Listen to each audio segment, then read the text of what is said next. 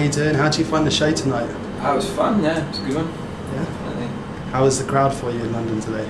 They were very nice, they were very well behaved, they clapped at all the right times, they were nice and quiet, it was good. How does it vary for you playing down here to playing back at home or up in Scotland? It's, I don't know, there's not really much of a difference other than the last few times I've played in London it's just been in kind of bigger venues.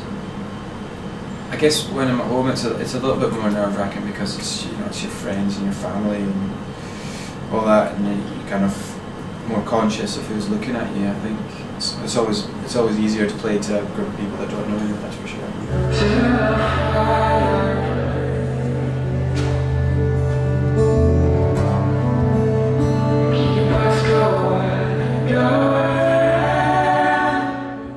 And The Boy Who Trapped the Sun, where did that name come from? I'm so kind of just feel embarrassed now when people ask me that question because the story's so awful. Alright, tell us the story, we want to hear it. My friend said, "Why don't you call yourself a boy trapped son?" And I was like, "Oh yeah, what does it mean?" I was like, "I don't know, I just came up with it." That was it. That's it. That's it. It's not awful. Not a terrible story. I think that's a great story. I think it's... you just be nice. No, I think that tells you that it's more about the music. Do you know what I mean? It's more about what you do. It's not about, you know, the label of the name or... No, it was just something, a little thing. I don't even know. It's such a long name as well. What's a longer day?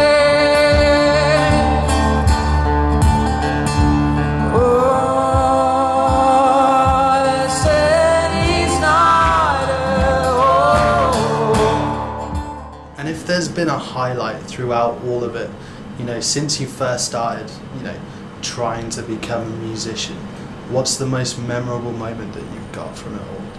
The most memorable moment was, I mean, the one moment where I thought I was actually like a real musician. Like, I thought, wow, I'm actually doing music as my thing in life.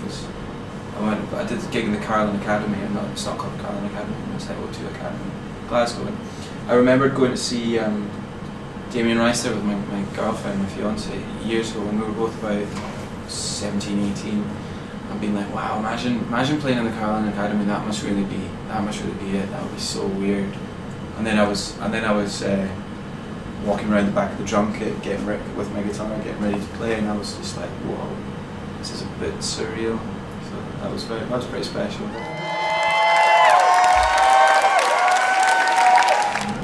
Pisces. Enjoy surfing, red wine. I think I wish I was John Martin, but I'm probably not. That's it.